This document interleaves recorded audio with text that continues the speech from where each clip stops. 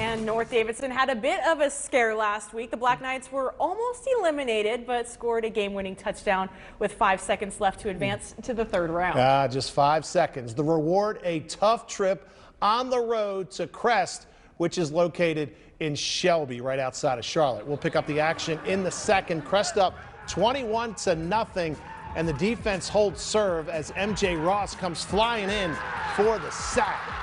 Black Knights do get on the board late in the second. Gavin Hill's going to find Cameron Atkins, 14 yards for the touchdown. That makes it 21-7. Now, closing minutes of the half, Crest is in the red zone, but North Davidson's Tevin Gray and Alston White team up for the sack to keep the Chargers from scoring. It was 21-7 at the break. In the second half, it is the Chargers defense that comes through. Gavin Hill, he's scrambling around. He's going to throw, but it is picked off by Carter Green. And Green brings it back 45 yards to the house. There was a penalty. It was declined. That's going to make it 28-7. Crest is moving on with a win over North Davidson tonight, 35-14 the final score.